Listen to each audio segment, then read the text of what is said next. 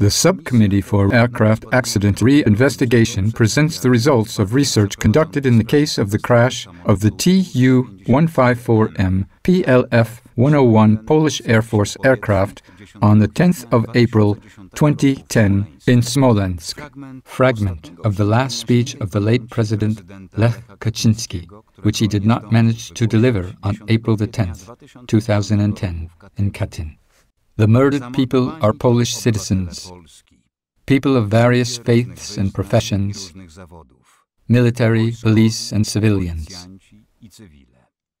The starting point for the Commission's work was an analysis of the decision on the renovation of Tu-154, followed by preparations for a visit to Katyn. I do not even know that there is an airfield in Smolensk. A flight to Smolensk, military operations in Polish and Russian civil services. The Commission examined in detail the history of extraction and reading of black boxes and flight recorders and their reliability. It reconstructed the trajectory of the flight, the impact on the ground according to the Mack and Miller's Commission. The path of the test approach and departure to the second incident of Tu-154M pilots was thoroughly examined, which has not been done so far because it was assumed that the examination of events after a hypothetical hit on the birch tree is no longer relevant. The Commission, in cooperation with NIAR, National Institute of Aviation Research in Wichita, USA, Military University of Technology in Warsaw, and Institute of Aviation, reconstructed the structure of Tu-154M with millimeter accuracy and simulated its flight and impact on the ground. The exact distribution of the aircraft remains over the entire area of its destruction, and the bodies of fallen passengers was also reconstructed. An important part of the Commission's research was played by simulations of explosions in the left wing and in the center plane of wing, reconstructions of the disintegration of individual parts of the aircraft and pyrotechnic experiments. The decision-making process for the investigation of the crash was also analyzed, as well as the proceedings of the prosecution and aviation commissions. At the request of the subcommittee, studies were carried out in the USA on the remnants of traces of explosives on the remains of Tu-154M No. 101 and Tu-154M No. 102 aircraft. Moreover, a huge number of calculations and hundreds of analyses were carried out in the field of physics and aerodynamics, which confirmed or ruled out possible hypotheses of events of April the 10th, 2010. Correlation of the results of all these studies allowed to answer what actually happened over Smolensk on the 10th of April, 2010. The key factor enabling reliable verification of the report of Russian General Tatiana Anodina and the report of the administration of Donald Tusk under the leadership of Minister Jerzy Miller was to reconstruct the model of the plane and to carry out appropriate finite element simulations in the LS-DYNA program. This was done in cooperation with NIAR based on data from the Tu-154M plane No. 102 preserved in Poland, and thanks to detailed reconstruction of the remains of Tu-154M plane No. 101 in the wreck, as well as analysis of preserved technical data of the plane. This is the most accurate and detailed reconstruction and simulation ever undertaken. It consists of over 30 million finite elements. The plane Tu-154 No. 102 was scanned, each single part of the plane, and this data was supplemented by a reconstruction of the remains of Tu-154 No. 101, additionally supported by the preserved technical data of the plane. For the simulation in the LS-DYNA program, all the finite elements were assigned physical properties of the materials from which they were built. Having such a detailed model of Tu-154M, the aircraft was simulated according to the data and position of Mack and Miller Commission. Despite the use of enormous computing power of supercomputers located in Poland and the USA, the conversion of such huge amounts of data took a very long time. This research made it possible to scientifically verify the journalistic theses contained in the reports of Tatiana Anodina and Jerzy Miller, and helped to gather evidence indicating the actual causes of the catastrophe, despite the destruction of evidence, falsification of expertise, and dissemination of disinforming theses by the Russian side. According to Minister Miller's statement, the main aim of his report was not to explain the catastrophe scientifically, but to defend the Russian version of the Smolensk tragedy. Either we take care of a uniform message that does not encourage myths and suspicions, or we're going to wring a whip on our own backs.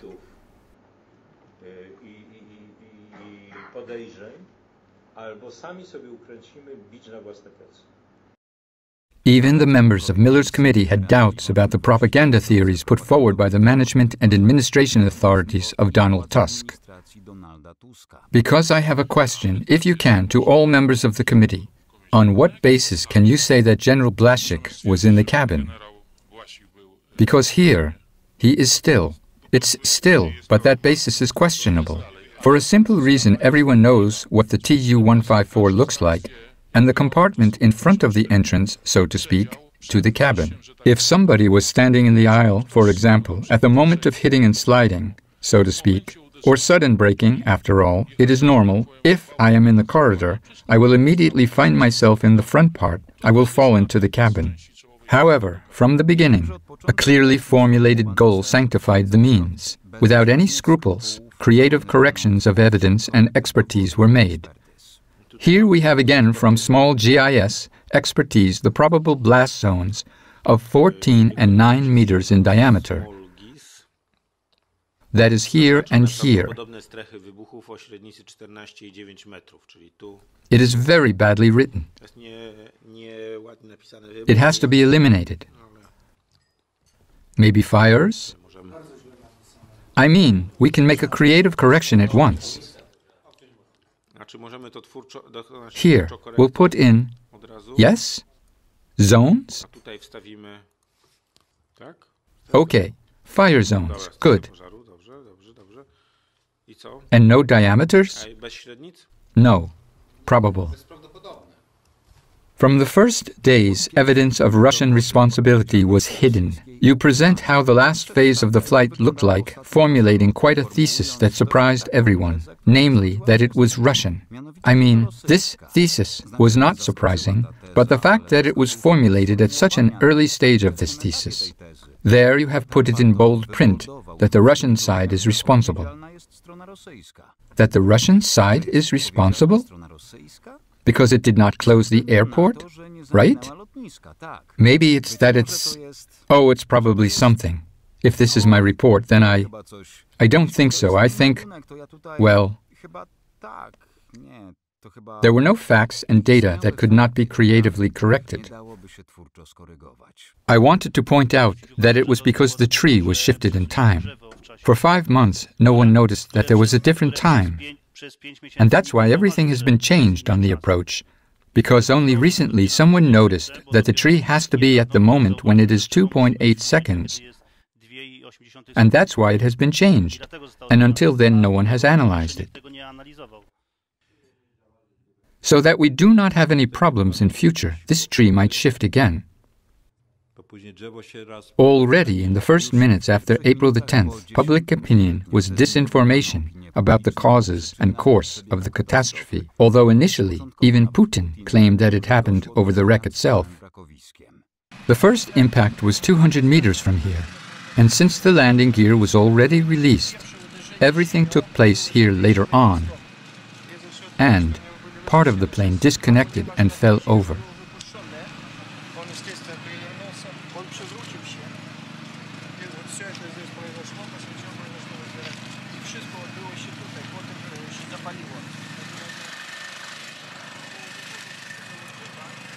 Among numerous false information in the media, a hypothesis about an armored birch tree was particularly strongly promoted, which was supposed to cut off a fragment of the left wing and in effect lead to the destruction of the plane. Therefore, the presentation of the results of the committee's work will begin with a simulation of a collision between the plane's wing and the birch. As the reconstructions of NIAR have shown, a hypothetical hitting of a birch would cause it to cut through the wing of the plane. In this collision, assuming the scenario of Mack and Miller Commission, this Tu-154 wing would cut the birch, not the other way around.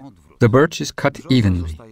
It's completely different from a broken tree in Smolensk. Also, the destruction of the wing is fundamentally different from that of the Tu-154. It is clearly visible that the Smolensk birch was not cut, but broken and certainly not made by the plane's wing.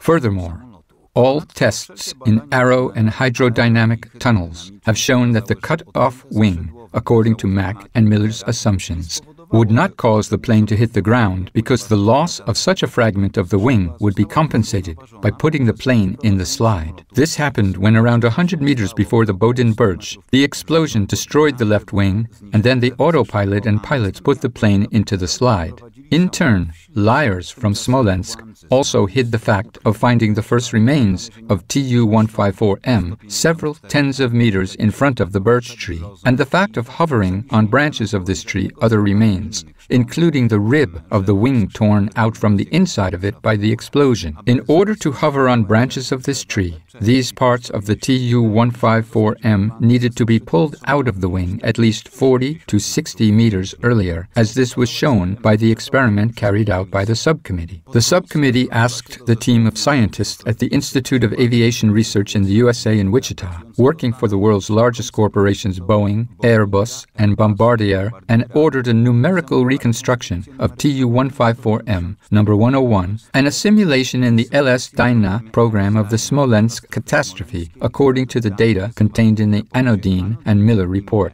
After reconstructing the flight path according to the data from Mack, it turned out that the plane would hit the ground with its wing just behind Bodin's birch tree before it would lift the shed on this plot. It is difficult to even understand how the Miller's Commission could have concluded that the Bodin birch broke the Tu-154 wing, flying 5 meters above the ground, without destroying the shed standing there. It is no less difficult to understand how many scientists, politicians, and journalists still repeat this absurd thesis today.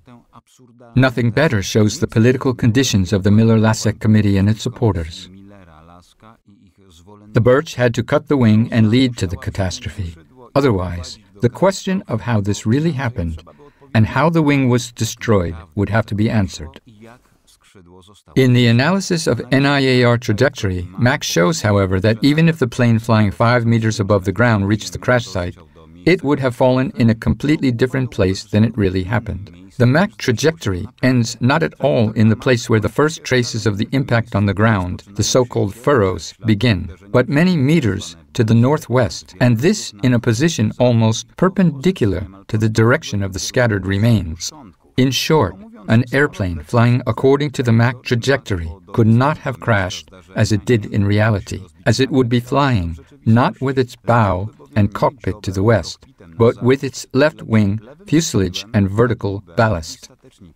It was then decided to reconstruct the course of the catastrophe according to the parameters indicated in the Miller and Mack report, modifying its path so that it would hit a birch tree at a height of 6.75 meters above the ground, according to the assumptions of the prosecutor's experts, and then fall in the place of the beginning of the furrows in a position inverted by 150 degrees. Thus, it is a reconstruction of the events in line with the opinion of supporters of Miller, Mack, and the prosecutor's office, whose experts say that was CFIT, controlled flight into terrain. Here's the result of this test. The plane, hitting the ground in an inverted position, crushes the fuselage in the part in front of the center plane of wing, but the structure of its structure is maintained. The cockpit moves on the ground at the highest speed to the west. Behind it, there is a center plane of wing not broken in the vertical axis. The center plane of wing slows down much more than the cockpit, probably due to a deeper impact on the ground. The sides of the machine bend inwards, not outwards, as in Smolensk, and the center plane of wing is not broken. Also, the hull behind the center plane of wing does not rotate in the air, bending the sides outwards as it was in reality. On the contrary, the sides of the hull bend inwards, and the passenger door of the left side, instead of being pushed 1 meter into the ground, glides several meters on the ground and crushes. The pants of the tail plating in the simulation are crushed inwards, while in reality it is intact in the wreck. At the same time, the upper part of the tail's septum breaks down and disintegrates, pushing the fragments of the bathroom and the fuselage into the rear fuselage, pushing the bodies of the passengers towards the center plane of wing. Meanwhile, during the catastrophe, the passenger's body from the last row of seats was pushed into the tail baffle, where parts of the bathroom were also located. The NIAR simulation starts when the plane hits the ground. For calculations, the conditions given in Miller's and Mack's reports and in the studies of the Military Prosecutor's Office were used. The simulations carried out show drastic discrepancies between the results obtained and the disintegration of Tu-154-101 and the scattering of its parts on the wreck. The first element is the door on the left side of the plane, which has been driven more than a meter into the ground. The simulation shows the process of destruction of this door, which, after a moment of sliding on the ground, bounces and flies in the air many times farther than the Tu-154. Already in the earlier simulation, NIAR showed that to knock them into the ground, it takes more than 10 times more vertical speed than the one the plane had. Now, it is clearly visible that at a lower speed, the doors bounce off the ground instead of bumping into the ground. The next element that draws attention is the passenger part of the hull behind the center plane of wing. During a simulated impact to the ground, the roof and sides collapse and are pressed into the interior. A catastrophe visible on the wreck is reversed. The pictures show the roof being torn apart and its sides being rolled up together with the sides outside. The same goes for the middle engine in the tail of the plane. During the simulation, this engine is torn out of its housing and pierces the tail of the aeroplane. On the wreck, it is still in its place inside the tail.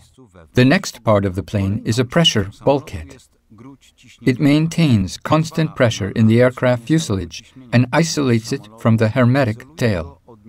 During the simulation, the tail of the plane breaks away from the bulkhead attached to the fuselage. On the wreck, on the other hand, we see the tail pulled out and the bulkhead connected to it.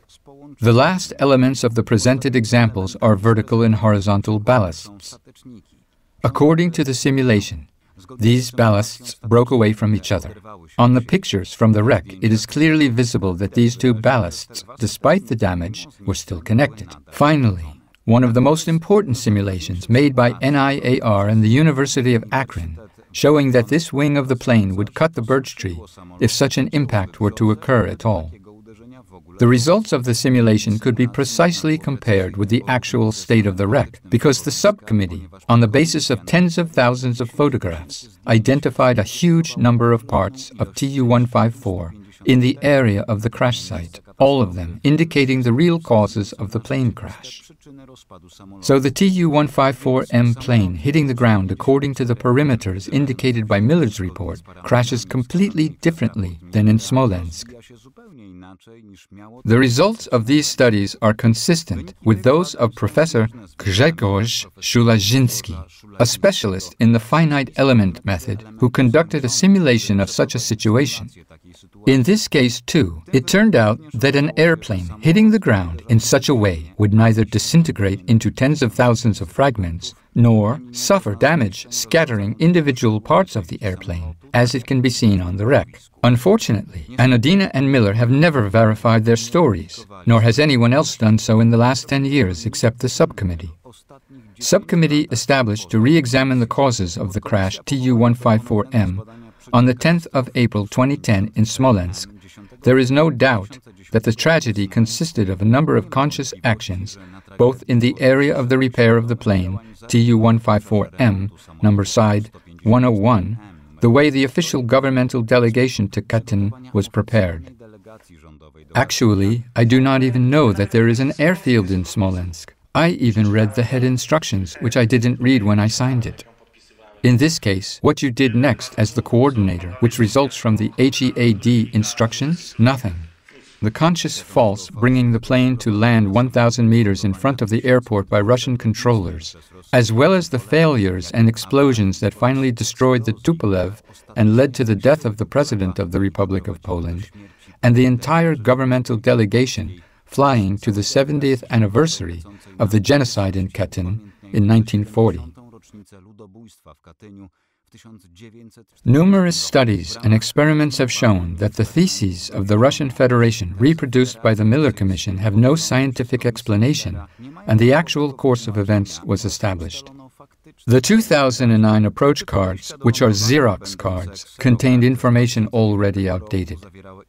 Russian flight controllers were bringing the plane so that the Tu-154M threatened to hit the ground 1 kilometer before the airport. This task was entrusted to the most experienced commanders, navigators, and pilots. In Moscow, in the Transport Aviation Command codenamed Logika, the operation was supervised by General Benediktov, former commander of the Russian Special Forces in Afghanistan, in Tver, where the base, of which the Smolensk airport was a part, was stationed. General Shipko, experienced navigators, Plusnina and Rzhenka, were appointed to the navigation service. All of them were supervised by Colonel Krasnokutsky, a former commander of the Smolensk base, directing the whole operation in Smolensk without any formal attachments. However, the final decisions to bring the plane were made by the main center of the Zone Integrated Air Traffic Organization System of the Russian Federation. Tu-154 has not been sent back to the alternate airport. From the very beginning, Russian navigators were giving false information to pilots as to the airfield circles, point of entry to the path, subsequent distances from the airport lane, and weather conditions. The Tu-154 was allowed to land, although the weather did not allow it. They were not sent back to the alternate airport, although the navigators demanded it from their own command, and the main center and Russian aviation regulations obliged them to close the airport.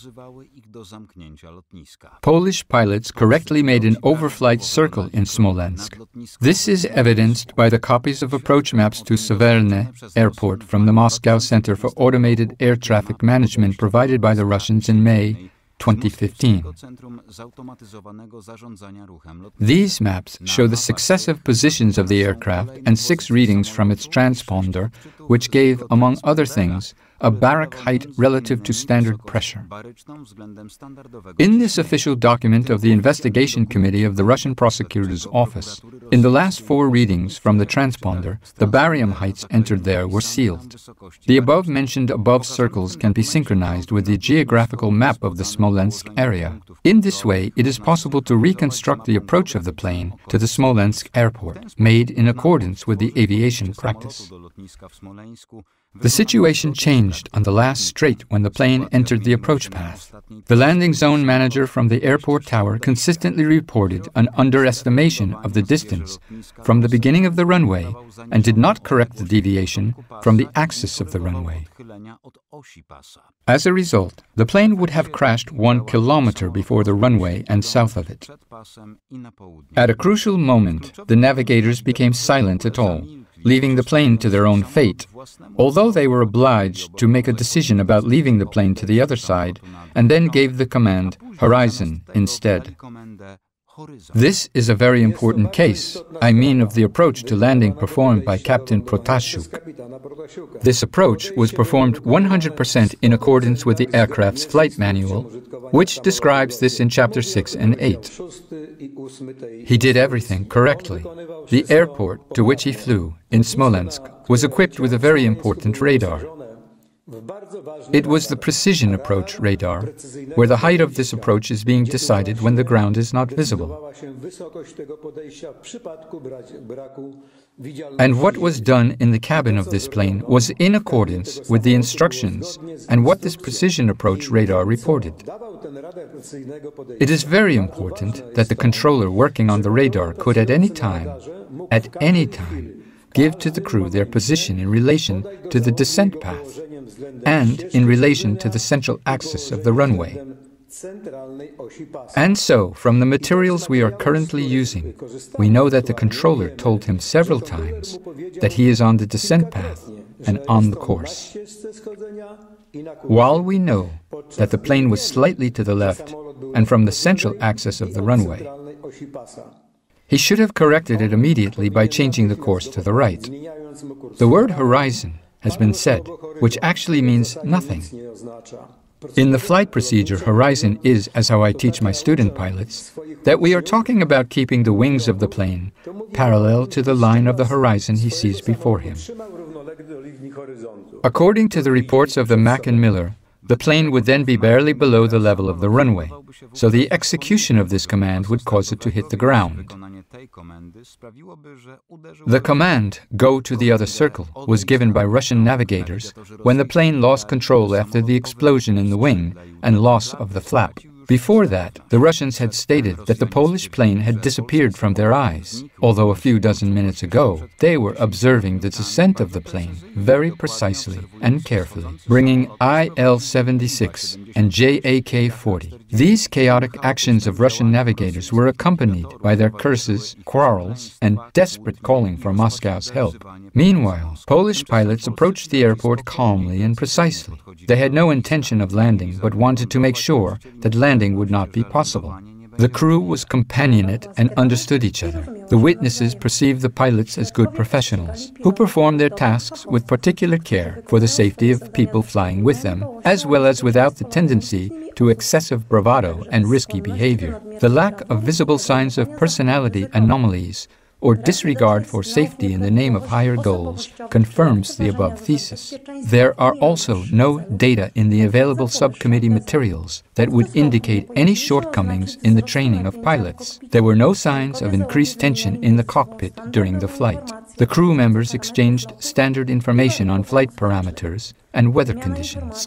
The exchange of information concerning the flight was factual and calm. Individual commands were given and confirmed by the relevant crew members. They were all in agreement and reacted to orders and the command of the crew commander. In the last phase of the flight, there was concentration in the cockpit manifested by the lack of loose conversations unrelated to the task. Situation this was falsely interpreted by the previous commission as silence in the cockpit caused by surprise or shock of the crew and manifested as a kind of decision-making paralysis. Analyzing the whole situational context, it should be noted that this behavior of the crew is proof that the pilots focused strictly on the best possible execution of their action. The pilots had experience in flying with the VIPs, so the flight of the 10th of April 2010 was not a situation causing excessive stress or generating a particularly negative psychological climate for them. The crew was aware of the danger caused by the worsening weather conditions. The actions taken by the pilots indicated properly educated aviation habits and awareness of their skills. The "we're going around" order was issued after making sure that the approach to landing is not possible, which clearly shows that pilots put the safety of transported passengers first. At the prescribed height, immediately after passing 100 meters, the commander gave the command to leave,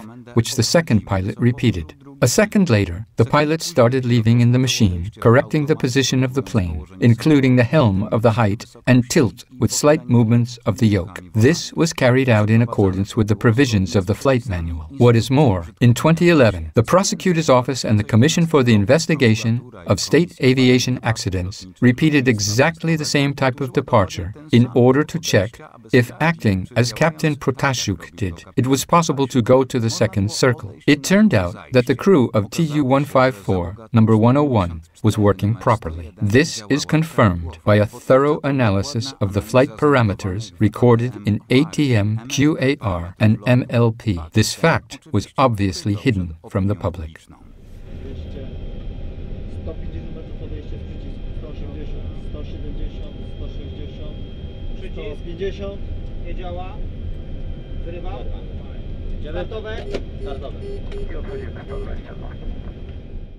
In 2010, a second after the second pilot confirms the command "we are leaving," there is a slight pulling of the yoke towards each other, which causes raising the plane's bow, pitch, and leaning up the rudder, similarly as in 2011. In both cases, after almost 4 seconds, pilots break the autopilot with a strong pull of the yoke to themselves. So the actions in both cases in 2010 and 2011 are similar. But in 2011, the plane slows down the descent speed before the autopilot ruptures, and in 2010, the ATM records show an increase in the descent speed. After exactly 4 seconds, a breakup of the autopilot causes a certain deviation. The fact of leaving for the second circle is confirmed by the Russian navigator reporting to his superiors the course of the crash immediately after the tragedy. A record of his statement is preserved in the Russian version of the talks from the tower, never examined by the Miller Commission. According to the subcommittee, the only explanation for this situation is the manipulation of the records of parameters of the ATM and MLP quick access boxes.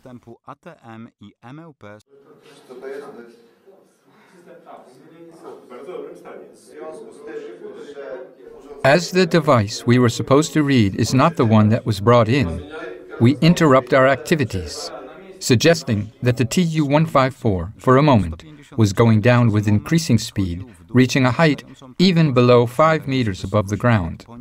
The absurdity of this record is obvious, all the more so as the navigator's readings end at 20 meters, from which, according to the regulations, he should give the height every 5 meters. The plane could not be as low above the ground as Anodina and Miller's reports want, because then it would hit Bodin's shed, which, as we know, did not happen. This is confirmed by the opinion of the most experienced pilots. Both departures in 2010 and 2011 were analogous and had to have the same effect.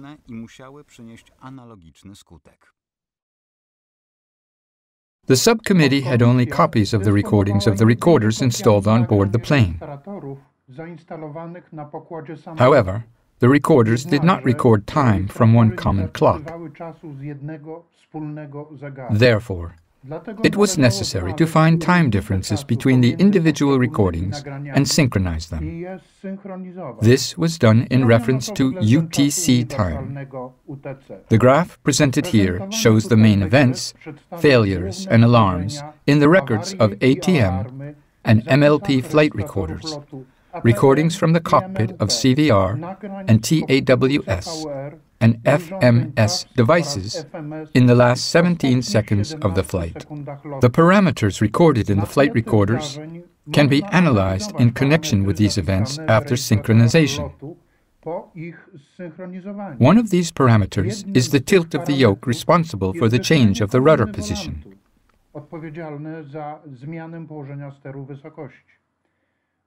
You can see that about a second after the second pilot confirmed the go-around decision, exactly at the moment when the bell rang, informing about reaching the height of the Q-SIB, the first pilot corrected the autopilot with a light pulling of the yoke towards himself to reduce the descent speed.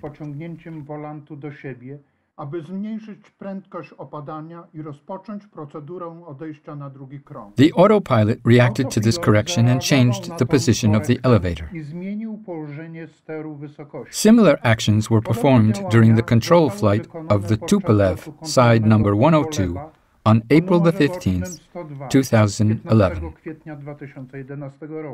There is a fundamental difference in the aircraft behavior in 2011 and 2010. During the control flight, after correction of the autopilot, the plane reduced the speed of descent, while the trajectory graph of the plane from 2010 shows an increase in this speed, despite the same actions of pilots were performed.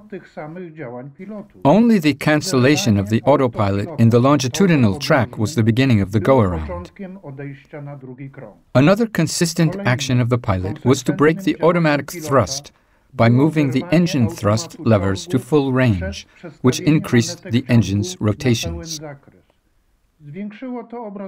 In this way, the go-around procedure was completed.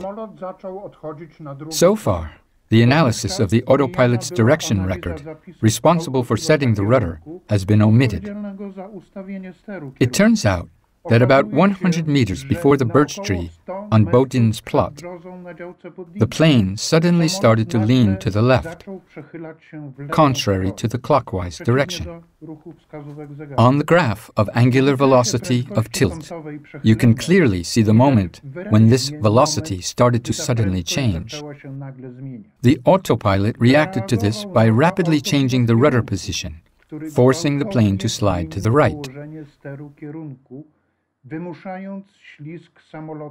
This behavior of the autopilot can only be explained by the reaction to the loss of lifting force from the left and the attempt to stop the plane from leaning to the left. As you can see from the diagram depicting the course of the plane tilt, this was only possible for a short time. Further damage to the left wing due to aerodynamic forces drastically reduced the lifting force on the left side, and the rotation of the plane could no longer be stopped. At the same time, a few dozen meters before the birch tree, the recorders recorded rapid changes in the vertical overload. As shown by the comparison with the 2011 flight record and the testimony of the Russian navigator seeing the departure of the Tu-154, the aircraft did not accelerate its descent in the last seconds. This indicates manipulation of the radio altitude records in order to attribute to the birch trees the beheading of the wing and causing the crash. Meanwhile, the tragedy actually happened at least 100 meters before the place where the Bodin birch was growing. This is indicated by a precise analysis of the course of events carried out by the subcommittee based on the records of U.S. production equipment, TAWS and FMS, which could not be falsified. Records of the time of events precisely correlated with the location in space made possible by the satellite map provided by the Allies, show the actual location of the birch and the place of first reactions of the plane to the loss of the wing. It turns out that already 100 meters before the birch tree, the speed sensor of change of the plane's rotation angle reacts decisively, and then the autopilot changes the position of the ailerons and the rudder, putting the plane into the slide. Only a second later, the pilots take the initiative. This allows to keep the plane's course unchanged for about 2 seconds. All this happens in front of the birch tree when the plane has been leaving for a few seconds for the second incident. What led to the destruction of the left wing if it wasn't Bodin's armored birch? At that moment, the plane was flying over an area covered with grass and low bushes, and a few trees whose trunk diameter did not exceed 15 to 20 centimeters. There was also no field obstacle that could destroy the wing. On the cutoff points of the wing, characteristic post-explosive curls were visible, and the shape of the destruction indicates the explosive nature of the damage. Not without significance is the difference between the shape of the edge of the cutoff part and that which remained in contact with the fuselage. While the former, with post-explosion curls, is destroyed along a straight line, the part of the wing left by the fuselage has damaged upper shell, ribs, and stringers. The effect of the post-explosion wave going towards the fuselage is clearly visible here. The aim of the research was to determine the possibility of linear placement of the explosive in an object imitating a fragment of the left wing fuel caisson of the Tu-154M aircraft, and the observation of the effects of detonation of the charge in fuel. For the purposes of the research procedure, a 1-to-1 scale model object was built, which is a part of the left wing's fuel caisson, reproduced from the Tu-154M side number 102 aircraft. The construction of the object was carried out in aviation plants using materials and in accordance with procedures used in the aviation industry. After a series of calibration experiments, the final experiment with the use of the explosive in a linear form, 1 millimeter thick and 5 millimeters wide, with a total weight of 88 grams, placed in a model imitating a fuel caisson of the left wing, was carried out. The experiment uses rope techniques to simulate aerodynamic forces, acting in a tensile way to avoid the process of burning fuel passing from deflagration to detonation. The applied linear explosive charge with the simulation of aerodynamic forces cut the object into 2 parts. At the same time, the ignition of the fuel was observed, but not its detonation, and the remaining detonation of places of fire were related to the ignition of the fuel residue, an internal sealing compound, which left little sooted traces. The model after the detonation shows features characteristic for the detonation of an explosive material, such as irregularly rolled edges in the direction of the impact wave, so-called post-explosion curls. The research has shown that the applied explosive can be hidden and masked with a sealing agent, protecting against fuel and making its detection difficult. The detonation can be initiated by an external explosive material in relation to the inner space of the fuel caisson. What is important, the experimental research on the model of the fuel caisson allowed to observe characteristic traces of the activity of explosive materials visible in the Smolensk case. The explosion exploded the left wing of the plane so that it cut off the end of the plane, and then the slots and wing flap were destroyed, which ultimately made it impossible to to balance the loss of lifting power and led to the plane turning to the left wing. The same explosion is responsible for the failure of the chassis, altimeter and left engine, probably as a result of the breakage of the blast debris. The plane was in the air about 1 to 1.5 seconds before the fall. So, during the fall, the left engine had a thrust and RPM equal to 0. The other two engines had a thrust below 16,000 kilograms. The left engine was mostly damaged. The entire low-pressure compressor was destroyed and torn out of the engine. Rotor blades bent or torn out. But in the best condition was the fan, in example, the first rotor of low-pressure compressor. Because only one blade was torn out, but all the others significantly bent in the opposite direction of rotation, counterclockwise. This rotor is made of titanium, the rest is made of dural.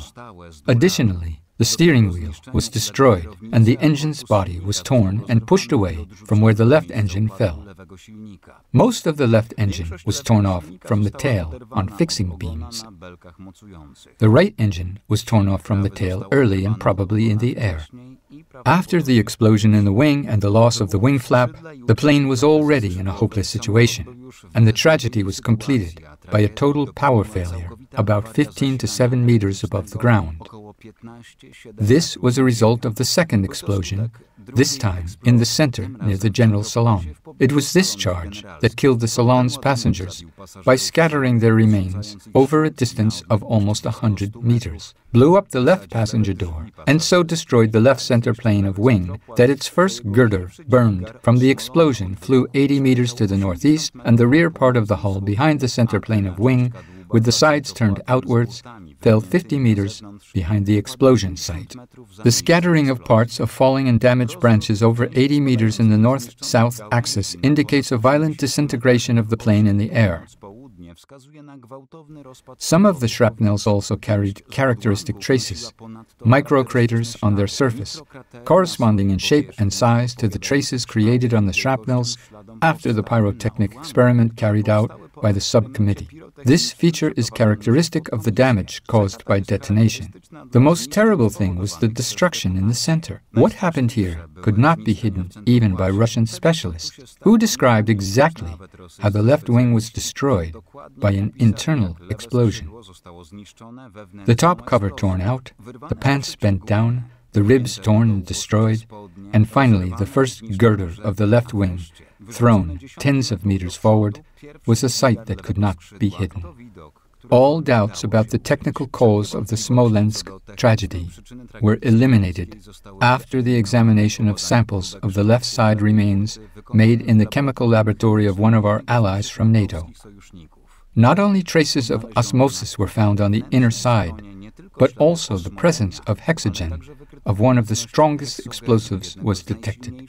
The hexogen was used by Libyan terrorists to destroy a U.S. plane over Lockerbie, to blow up a Moscow subway, and to assassinate blocks of flats in Russian cities before the Second Chechen War.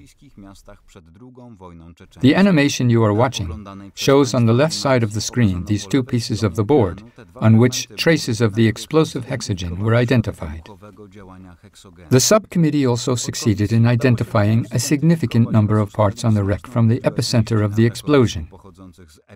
These are, among others, a fragment of the rib number 2L center plane of wing from the district of the county number 41, identified in sector 1, fragment of the girder number 1 center plane of wing at frame number 41, identified in one sector, a fragment of the left-hand side of the first luggage compartment and the third technical compartment with a fragment of the left-hand nose of the center plane of wing and air conditioning components at frame number 41, identified in sector 1.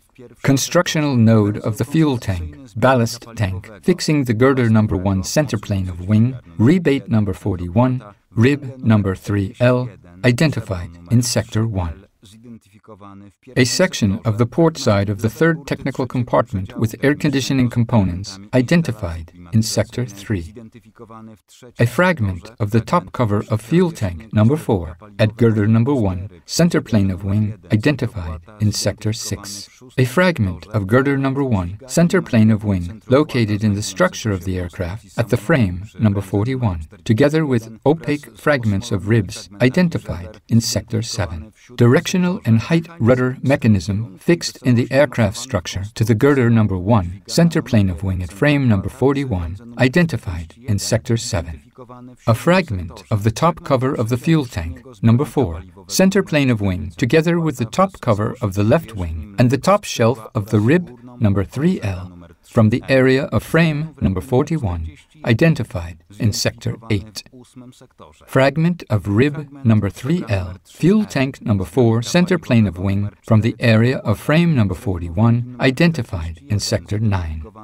And a fragment of rib number 3L, fuel tank number 4, center plane of wing with elements of the fuel installation from the area of the frame number 41, identified in sector 9. It is of particular importance to identify the place of the explosion center in the vicinity of the structural node connecting different elements of the center plane of wing.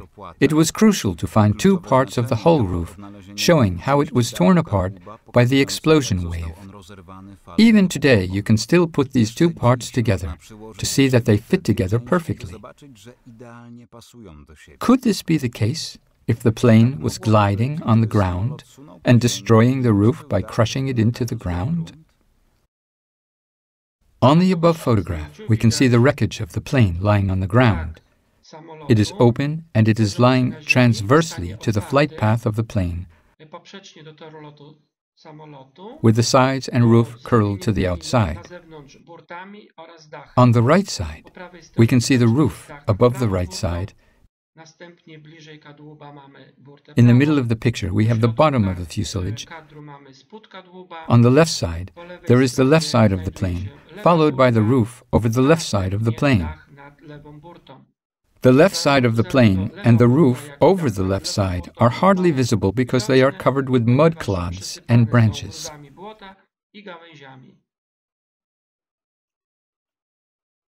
Jeszcze lepiej widać to na zdjęciu lotniczym, gdzie widoczny jest dach nad prawą burtą. Dach nad lewą burtą jest mało widoczny, ponieważ widać tutaj, że jest przysypany grudami błota i gałęziami. In the simulation of NIAR, the right side, the roof and left side are pressed to the inside of the fuselage. Oraz dach po upadku na ziemię wgniatają się do środka kadłuba. No matter at what speed the fuselage would hit the ground and at what angle, as well as regardless of the terrain configuration and obstacles on the ground, each time the aircraft structure will be pressed inside, and at least one of its sides and the roof will be pressed to the inside as well.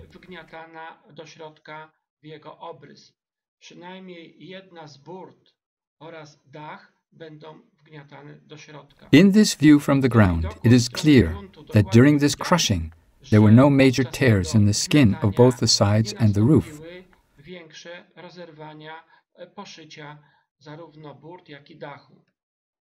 This is completely different than it was on April 10th in Smolensk. If we take these two photos and compare them with each other, we do not see any analogies here. It is simply a completely different decomposition of the structure. So we have to ask ourselves, what caused such a disintegration and the roof to roll up to the outside of the structure? What was the reason? The only reason for this could be the high pressure inside the structure. This pressure must have been rapid when the airplane fuselage was still above the ground surface. Because if it was on the surface and it would have been detonated, then the roof retraction would have been problematic. But now, in such a configuration as it took place in Smolensk on April 10th, it can be seen that it occurred at least just above the ground surface. An additional element is the post-explosion curls of shrapnels, which were identified in this area. On the diagram, which is in the right bottom corner of the fuselage cross-section, with a red arrow are marked 2L stringers, along which the fuselage has opened. Wzdłuż której otworzył się kadłub samolotu. Here we see in turn the edges of the roof, which have been left at the right side of the plane, and the roof over the left side. If we put these edges one on top of the other, it will turn out that they do not have any cavities, that every hole that is numbered due to the torn-out stringers, with the threads will be adjacent to an analogous hole at the other side of the roof. Do analogicznego otworu przy drugiej części dachu. This shows that such destruction did not occur as a result of crushing of those fragments due to the crushing of the wreckage, but only due to high pressure in the middle of the structure. Tylko na skutek dużego ciśnienia w środku konstrukcji. Notabene, as you can see in this picture, the roof over the left side is cut into two parts.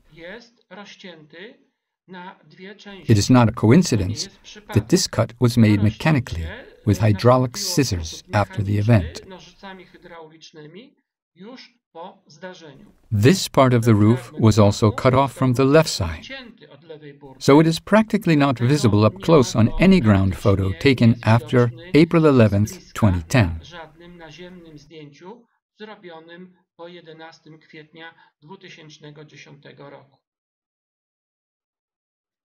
Additional elements confirming the explosion inside the fuselage structure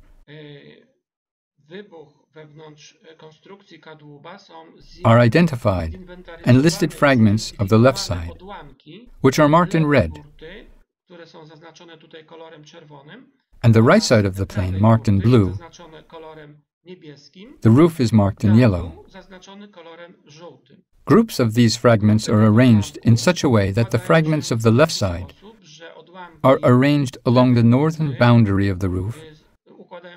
Right side, roof over the right side are arranged along the southern boundary.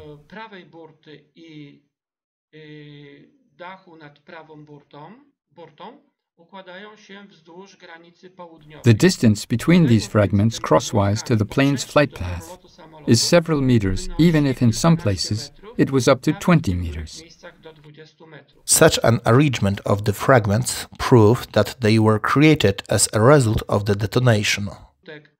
Because the fuselage structure is at a maximum distance of 4 meters in the contour of the fuselage.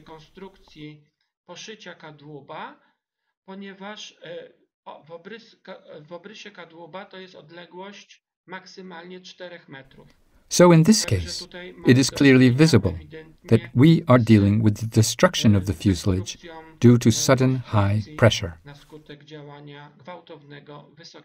This blatant difference between the reality and the lies of the MAK, which could not be concealed, prompted the Russians to act to destroy this evidence. On the 11th and 12th of April, in successive phases, Russian officers cut off the sides of the center plane of wing, so as to make it impossible to identify the true shape of its disintegration. The Russians did not mind that in this way they violated the principles of Appendix 13 to the Chicago Convention. They had a guarantee in the form of a helpless group of Polish specialists that no one would disturb them. Donald Tusk's administration will go over it, and no one will inform either the public opinion in Poland or international opinion about it. At the same time, the same methodology which served to falsify Anadine and Miller's theses allowed to reconstruct the impact on the ground of the first left passenger door, whose flight speed in the last phase repeatedly exceeded the speed of the plane's fall, which confirms that the plane disintegrated as a result of the explosion in the air, even before it hit the ground. This was confirmed by the research NIAR, which proved that in order to hit the ground to the depth of at least 1 meter, these doors needed to reach the vertical speed of at least 120 meters per second. In turn, the aeroplane fell then already slower than 12 meters per second. This additional energy could only come from the explosion. The reconstruction of the course of events according to Miller's trajectory proves that if the plane had been gliding down the wreck with the roof turned down, the door would have folded, but never hit the ground with its longer part. This evidence is sufficient to confirm the analyses resulting from the scattering of the aircraft's remains and the damage in the center plane of wing ballast caisson. Let's see what the crash site looks like 15 minutes after the plane hit the ground. We can see that the area is flat. There is no visible crater. Only small and larger fragments of the aircraft are scattered. In the place marked by yellow ellipse, there are the passenger doors from the left side of the aircraft that are completely buried in the ground, 1 meter deep. Looking at this area immediately after the disaster, it is difficult to guess that under the layer of earth and twigs, there is this door rammed into the ground with the side leading edge and buried almost perpendicular to the surface of the earth. Originally in the plane, the leading edge was the longer door, edged closer to the cockpit. A few days later, the excavation at this place began. In the photo on the left, we can see this door injected like a razor blade into the ground. We see them here from the outside. We also see that the door's skin is smooth, although dirty. The side edge of the door, which was originally closer to the left wing, and in the photo is at the top, is not much damaged. The pictures on the right show the inner surface of the door. At the time of the door ramming into the ground, this side was turned towards the flight direction of the aircraft.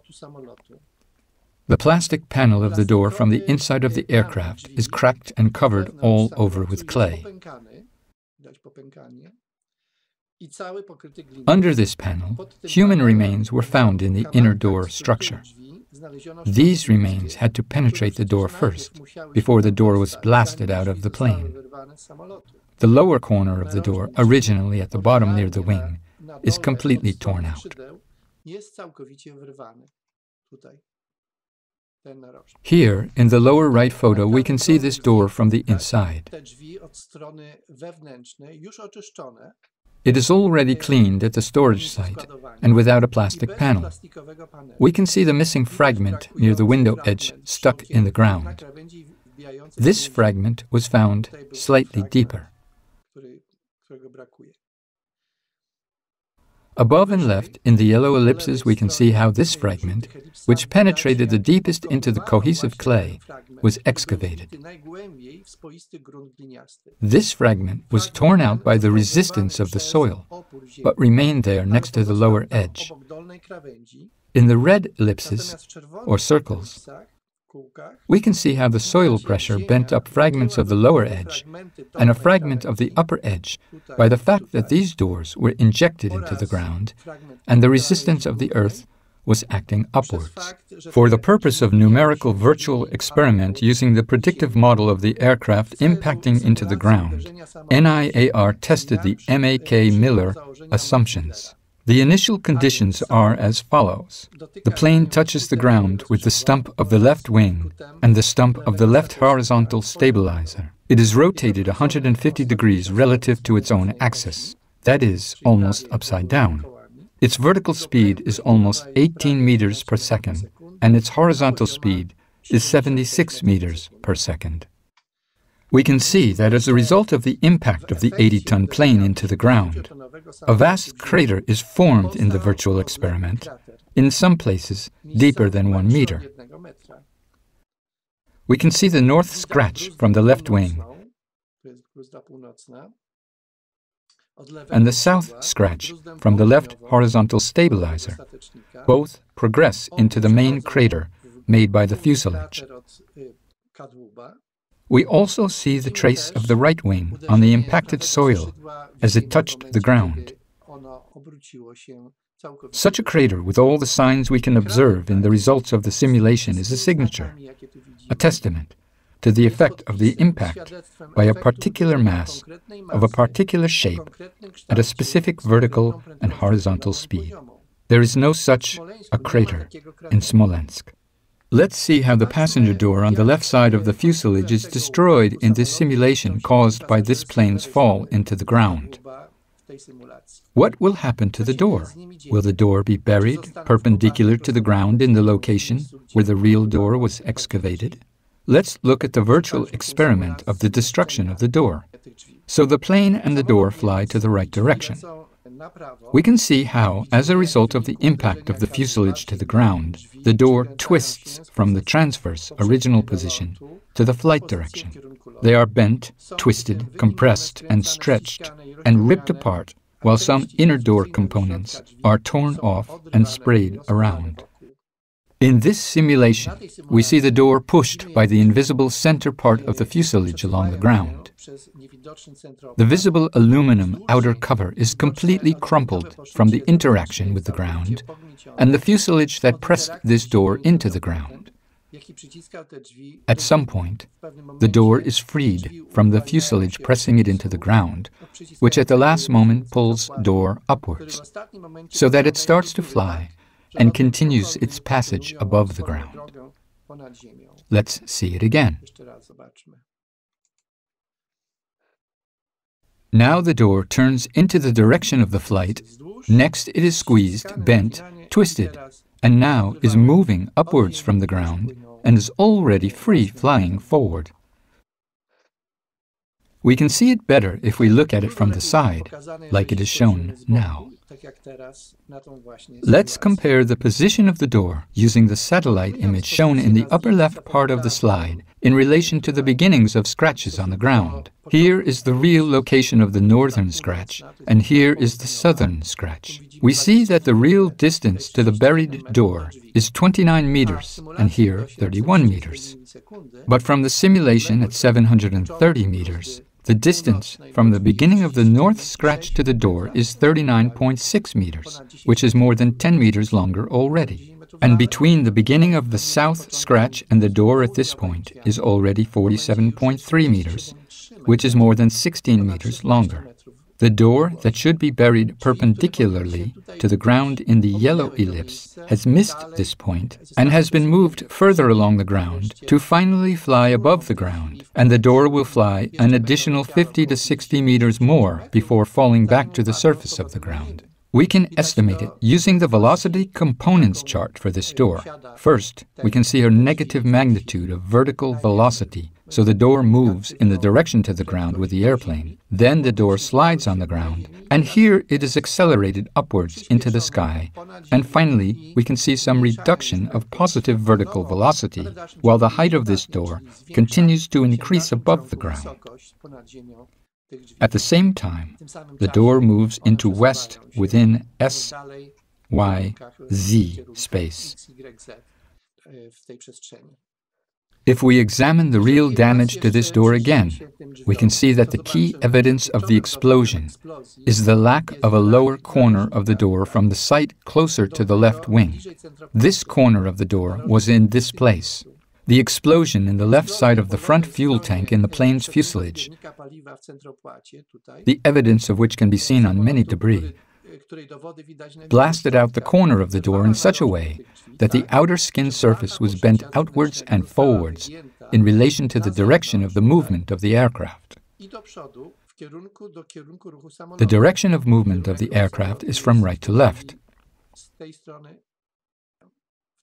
That is, if one considers a possible contact with the ground, then the soil would move relative to this door from left to right.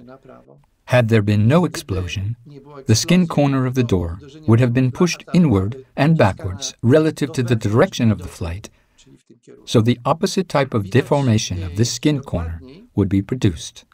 This damage mechanism can be seen even more precisely on the door frame below the door, where the same shock wave also passed through. We can see the deformation of the structural part of the lower frame of this door. The frame is bent upward and forward, showing clearly the vector of the force generated by the same shock wave.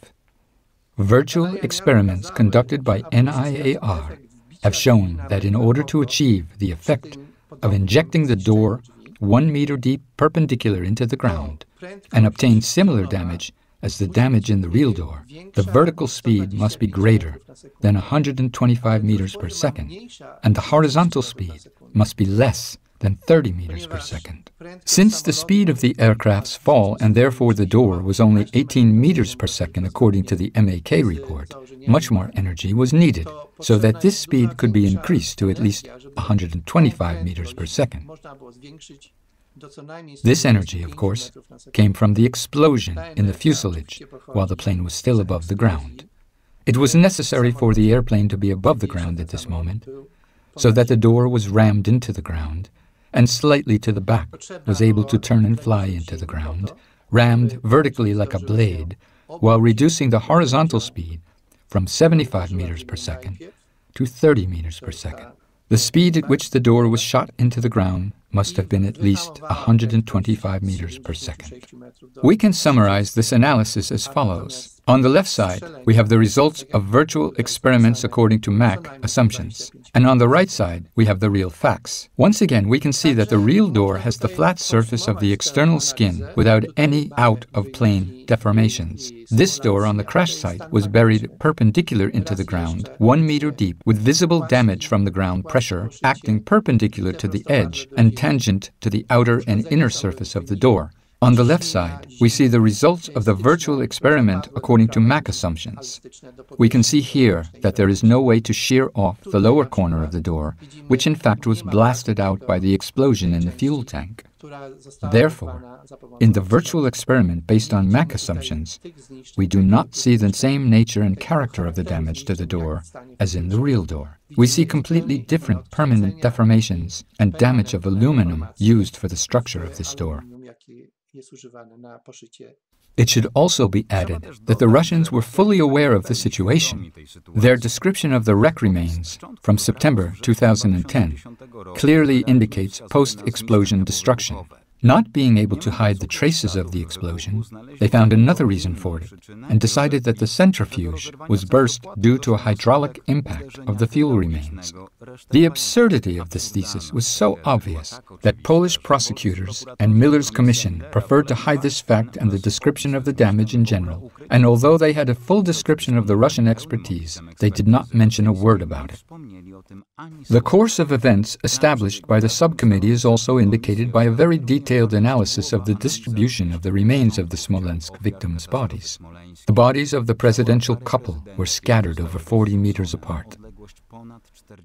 Also, the spread of many other fragments of the victims' bodies, transverse to the direction of flight, indicates the explosion as the cause of their death. For example, one of the passengers was found most to the southwest, but his hand was found in the area most to the east. One of the passengers was dented into the tail of the airplane, means in the direction opposite to the movement of the airplane, so that the crossing into which she hit was wrapped around her.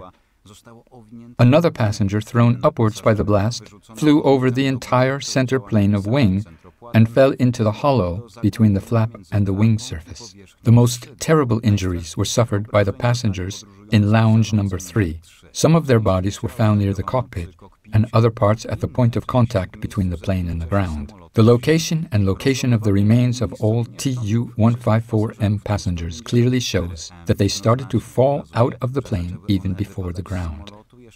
This would not have been possible if the plane crashed as Anadine and Miller wanted it to, moving along the ground with the sides wrapped up inside.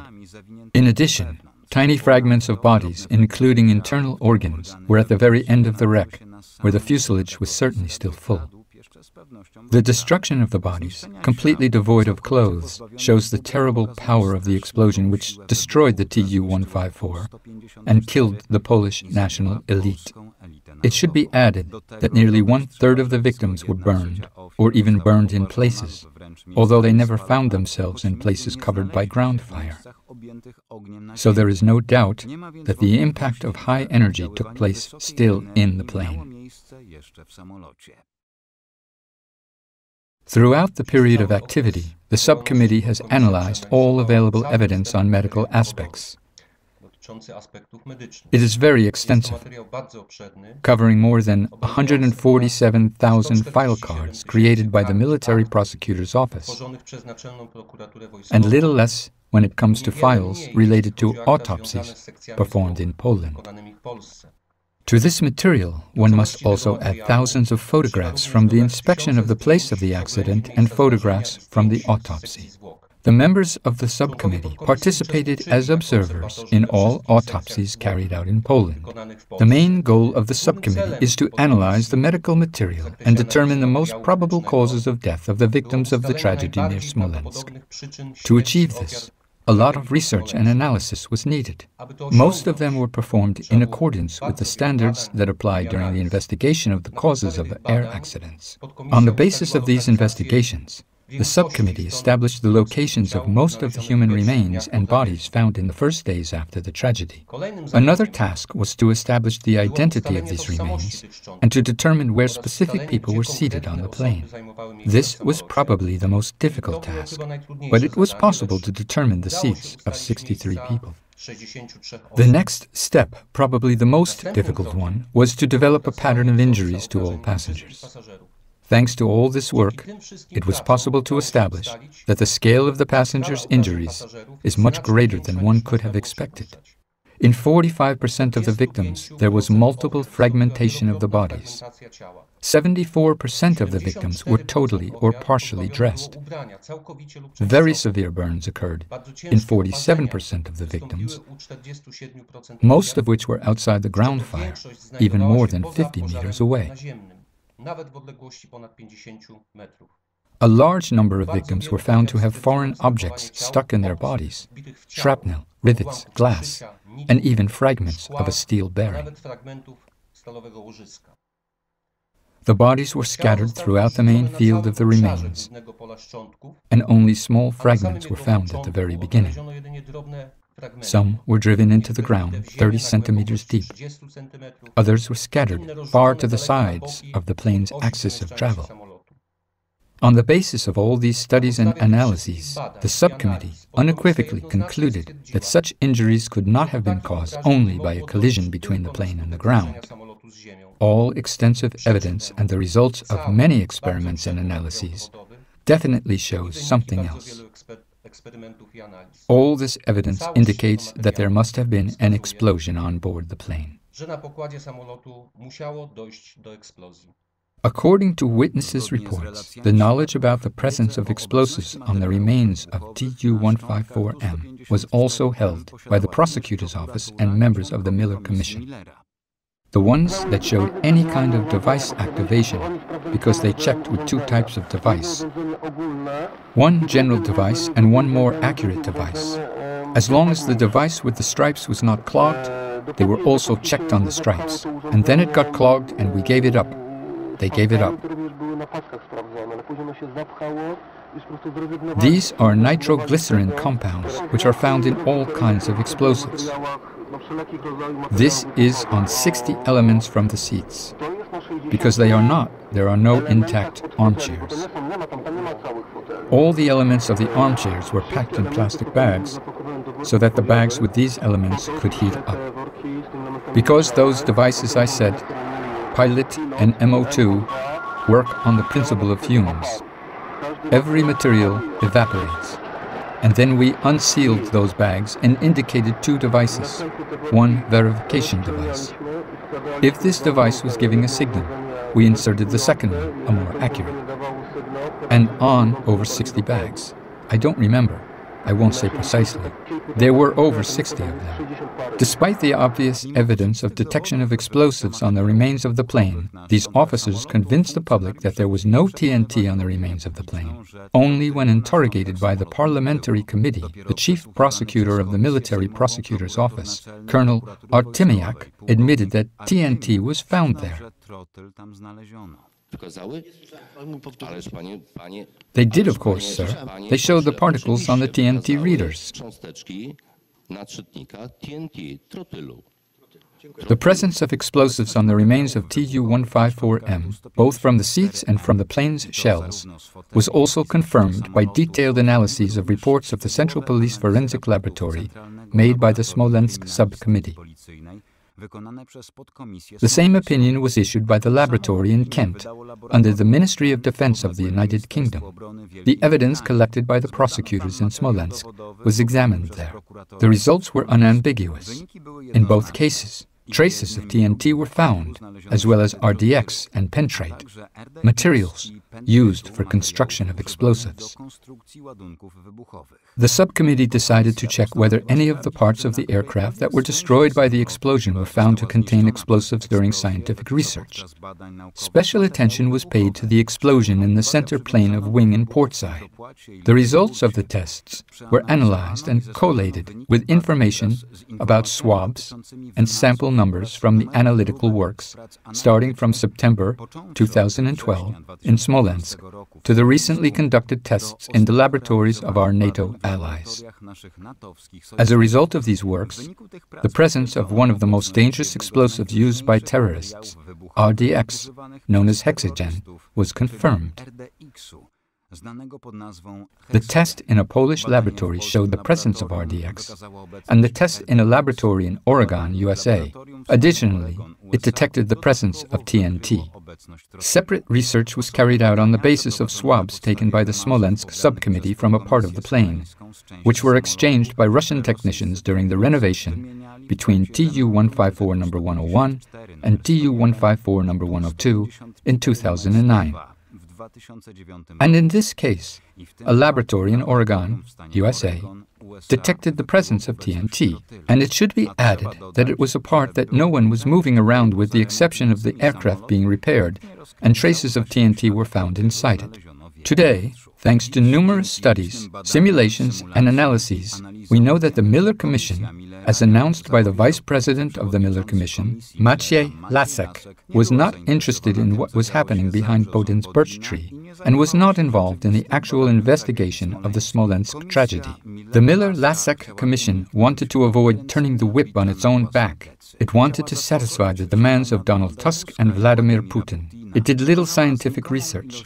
It omitted or falsified the obtained expert opinions and information under a presupposed thesis. Prime Minister Tusk was blackmailing Poles with the threat of war from Russia, saying in the same, "Back then and today I have no doubt that it is better for Poland to know the truth and not to have a war than not to know the truth and have war." 4 years later, Russia issued the war to Ukraine, seized the Crimea and Donbass, shut down a Malaysia Airlines passenger plane, and the Tusk government continued to repeat the Smolensk lie. The administration, confident in the power of propaganda and political violence, did not think that Poland could afford a real scientific verification of their lies and recreation of the true course of events that led to the extermination of the Polish national elite. Today, we already know that the Smolensk tragedy wouldn't have happened if it hadn't been for the explosion that destroyed first the left wing and then the whole plane and killed 88 passengers and 8 crew members. Such is the truth about the Smolensk catastrophe, the biggest tragedy that fell on the independent Poland after 1945. In memory of the 96 victims of the Smolensk catastrophe, fragment of the last speech of the late President Lech Kaczynski, which he did not manage to deliver on April the 10th, 2010, in Katyn. The murdered people are Polish citizens, people of various faiths and professions, military, police, and civilians. They include generals and ordinary policemen, professors and rural teachers. There are military chaplains of various confessions, the Greek Catholic chaplain and the Chief Orthodox chaplain. The world was never to know. The families of the victims were deprived of the right to public mourning, to mourn and to commemorate their loved ones with dignity.